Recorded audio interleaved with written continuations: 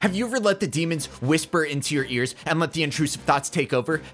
Psst, seeds, what do Skrillex and chickens have in common? Well then that means you've also wondered what Skrillex and chickens have in common. No, not that chicken. That one fucking sucks. I'm talking about the relation Skrillex has with that steamy, delicious, Barathi goodness that can only be acquired via Cantor's Deli or my own mother's cooking. I'm talking 2017. I'm talking pre-CDJ welcome mats. I'm talking HOWSLA. I'm talking house. I'm talking HOWSLA. Before 2017, life was rated G. Imagine Tuesday, UC Riverside dorm, Lothian, 4 a.m. Roommate stumbles in, but wait, there's another voice. And for whatever reason, they decide it's a good time for some late night activities. And while I'm there painfully existing, I remember I have an 8 a.m. math midterm that I haven't remotely studied for, so sleep deprived, I awkwardly exit the room. But then, after 2017, life turned PG 13. 8 a.m. class? Nope. Wasn't making it. 9 a.m. class? Nope. 10 a.m.? Nope.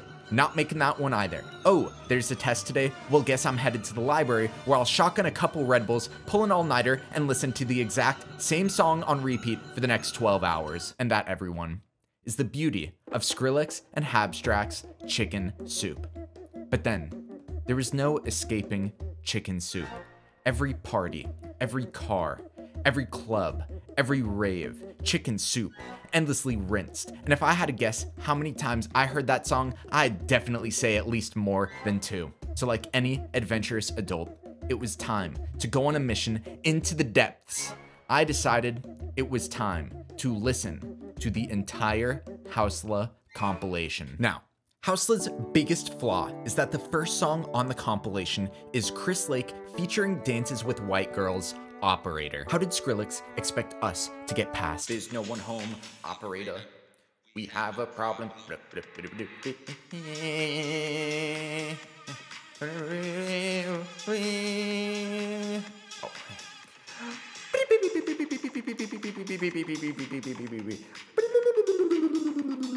It's absolutely ridiculous, but after 7 listens, I finally proceeded to one of the most diverse house music compilations ever released. Born Dirty featuring Syra, Daddy, an absolute funky bass house stinker unlike anything I'd heard before. Wide 808 stabs, knocking drums, killer vocals, chicken soup, again making it at least more than 3 listens now. Alex Metric featuring Confessionals, Freak, an electro-inspired beat with the freakiest vocals I've ever heard. Joyride featuring Darnell Williams. Tony Quattro featuring Nani Castle. Fuerza, a techier take on Jungle Terror, fueled with a gnarly trap breakdown. Chris Lake, I Want You, every frat and srat kid's bread and butter. Noizu, Lasers, mind-melting tech house. Mark Spence, On Air, a groover, a hard hitter, what I'd consider the compilation's most slept on tune. Weewek, Run, Raw, Jungle, Terror, Autoerotic, featuring Lady Lesher, Bling, and Tony Romero, What's Going On, a funky mid-tempo banger. There are no 2 songs on HOWSLA that sound the same. Returning to HOWSLA in 2023, I found myself appreciating the featured sounds so much more and sought to learn more about HOWSLA's conception. My 2 biggest takeaways. 1, Chris Lake played a major role in HOWSLA's curation. In an interview with Billboard, Lake says, "I wanted to collaborate with HOWSLA and make something special. I feel like they're absolutely at the peak of their game.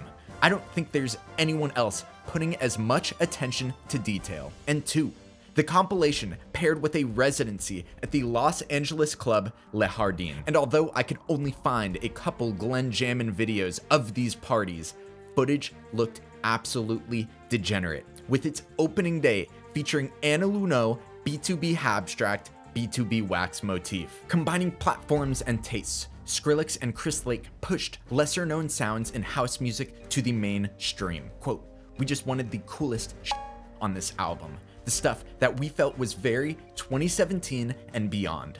No looking back, completely looking forward. Amassing nearly 83 million streams, the compilation launched a new era of house music.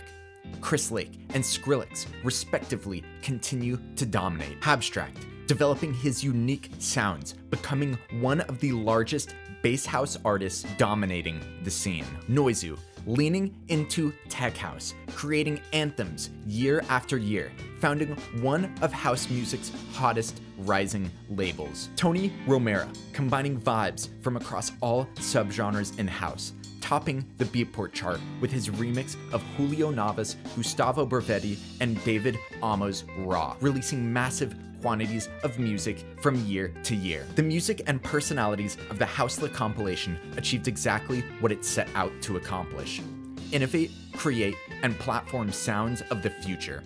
Before HOWSLA, big room and progressive house dominated American main stages. After HOWSLA, bass house and tech house were given much greater opportunities, eventually becoming common staples of the main stage. Now, before you on me, I know. HOWSLA isn't the sole reason for the recent success of underground subgenres in house. But holy Chicken Soup still gets plays today!